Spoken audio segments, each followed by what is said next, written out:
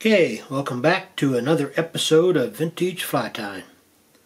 Today we're going to do a Muskrat Nymph. This nymph in the vise is one that my father tied 50 years ago. Recipe card says head black, tail is guinea hackle,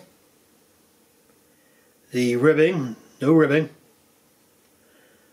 the body is dubbed muskrat fur with guard hairs removed. It looks like he did a pretty good job at that.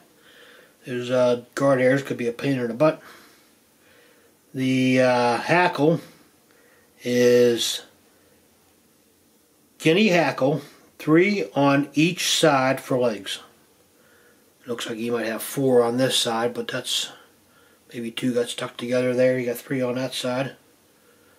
There was a couple in a box, but this is probably the best survivor of the bunch of 50-year-old flies. And it says wing, no wing. So pretty easy to tie. Difficult to get pretty for the camera. This muskrat gets pretty shaggy. Alright, let's get to tying this fly. The hook we're using is a old mustard Viking hook in a size 16. It is a wet fly hook he has written on the back here. So it's just a standard length hook. Alright, let's go ahead and place this in the vise. You don't want to apply too much vise pressure on your hook here. Just it's good to have a good vise that's going to hold it. But you crank it down, you're going to put undue pressure on your hook and it's going to break on you. I've learned through trial and error on that. Thread I'm using is a 136 denier unithread.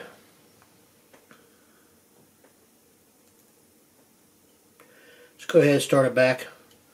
Cut off your tag end.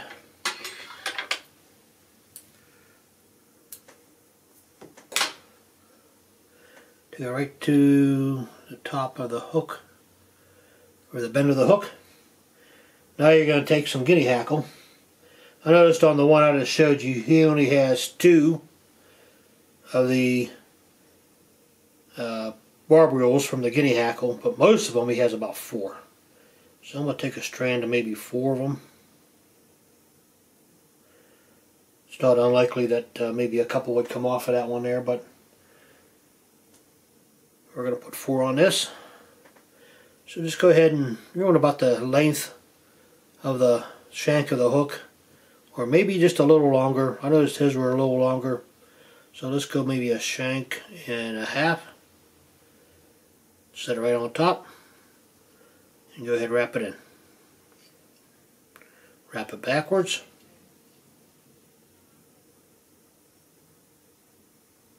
To the top of the bend of the hook. And then when you get there, take your thread, go up underneath of the tail, pull it up, that splays it out a little bit, like that. Go ahead and wrap it back forward here. And you get up here, you can cut away your excess, everything's secured. See how it looks on your side there, it looks pretty good. Good, cut it away.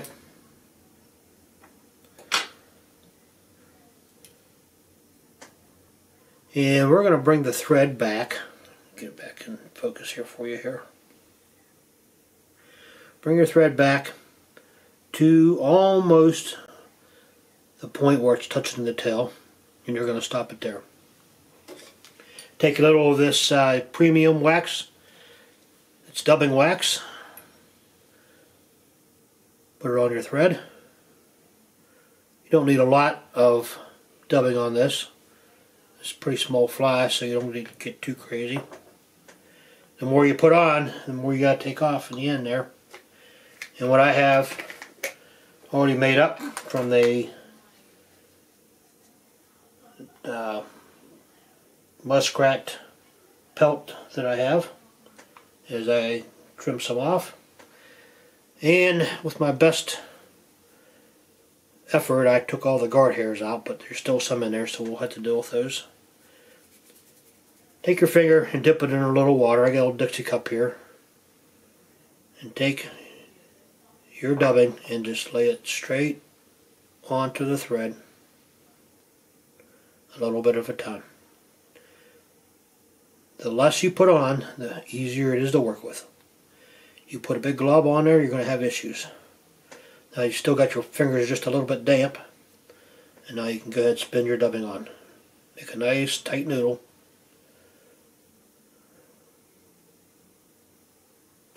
A lot of guys lick their fingers. I'm trying not to lick my fingers. It's a bad habit that I got into, everybody gets into. But these Dixie cups work pretty well. I gotta just add a dab of water into it every couple days. Alright, now that I have a nice tight dubbing loop, I'm going to go ahead and make a couple wraps backwards to where I want to start it. One more. And now we're going to go forward. And you want this to be a little bit tapered toward the front, so wrap a few up. Wrap back over it a couple times. I'm going to add just a little bit more to it.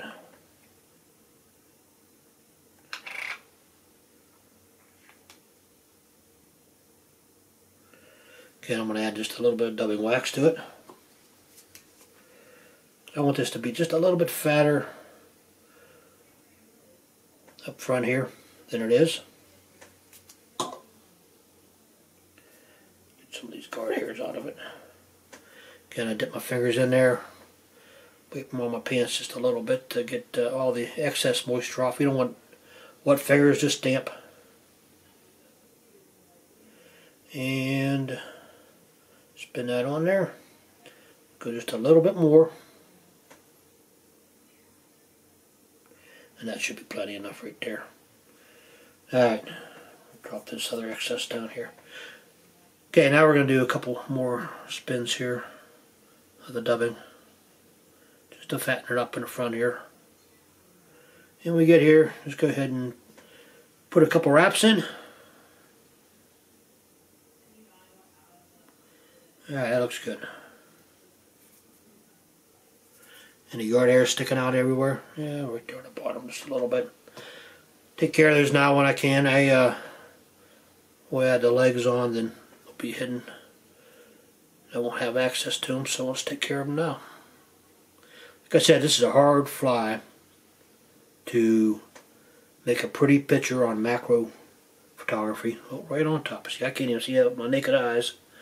But I look at the camera and I see it somewhere right here. Did I get it? Nope. Nope. Yep. Alright.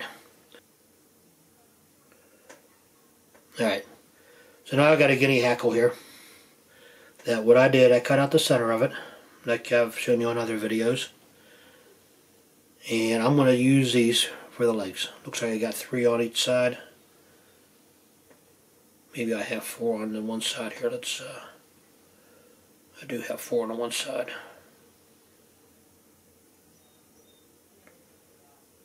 Alright, now I got 3 on each side. Take your guinea hackle, place it right over top. Now you have a V in it because you cut the center out. Set it right on top, right on the other side. Try to get my fingers out of the way here. Maybe I could turn the camera a little bit here.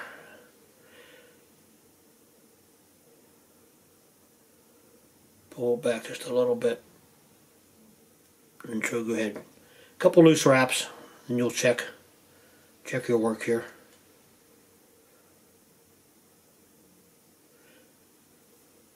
Alright, a couple loose wraps, checking my work.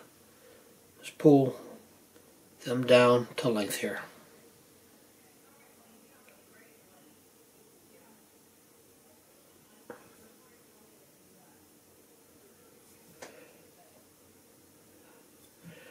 Looks pretty good. Good, wrap it in. Cut away the excess.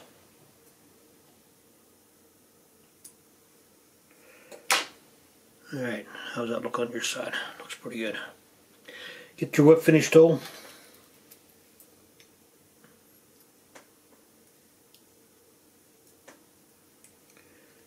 Add a whip to it.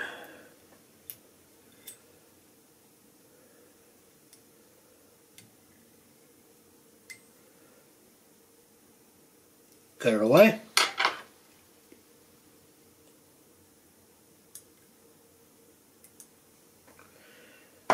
See how it'll come out here. Alright, looks pretty good. Legs are a little thinner than what he did. I used this guinea that's a little smaller, it looks like. Looks like he actually trimmed, put fatter guinea in there and trimmed them. I actually have a little thinner there, but looks pretty good, huh? Alright. Got a little UV finish to it, which I did not bring out. I thought I did. Huh. Alright, well, you can do that later. Add a little dab of glue to the head there. Little UV finish, little Sally Hansen's. That's all you need to do. And you're ready to fish it. So there you go. You got a Muskrat Nymph.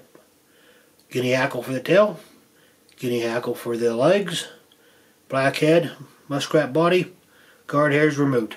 On a size 16 nymph hook, that is probably a 50-year-old hook.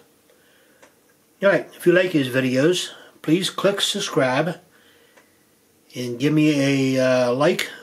Tell me what you like about it.